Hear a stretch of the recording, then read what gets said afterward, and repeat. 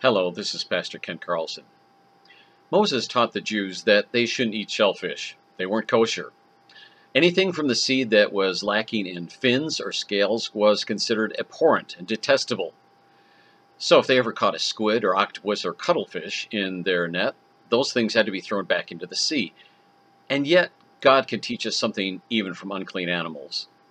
Recently, Forbes magazine reported that scientists have found evidence that cuttlefish, a rounder relative of squid and octopuses, can pass the so-called marshmallow test, a study originally used to research delayed gratification in humans. In the original study, children were offered a choice between eating one marshmallow right away or waiting to get two. Cuttlefish prefer shrimp to marshmallows. But a new study found that they were able to hold off eating food that they didn't like as much in order to get their favorite food. Another summary reports that they resisted temptation for up to 130 seconds to earn their favorite food, hinting at sophisticated cognitive abilities such as planning for the future. Some people think that Christians are foolish to plan for the hope of heaven, let alone any existence after death.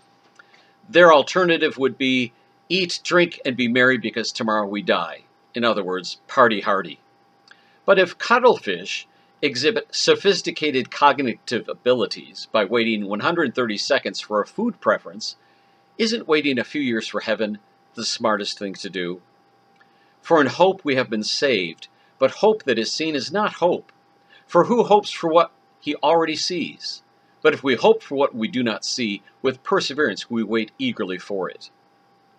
Father, when we're tempted to throw away our confidence of heaven, give us endurance to delay gratification. We want to do your will in the present to enjoy your lasting glory in the future. In Jesus' name, amen.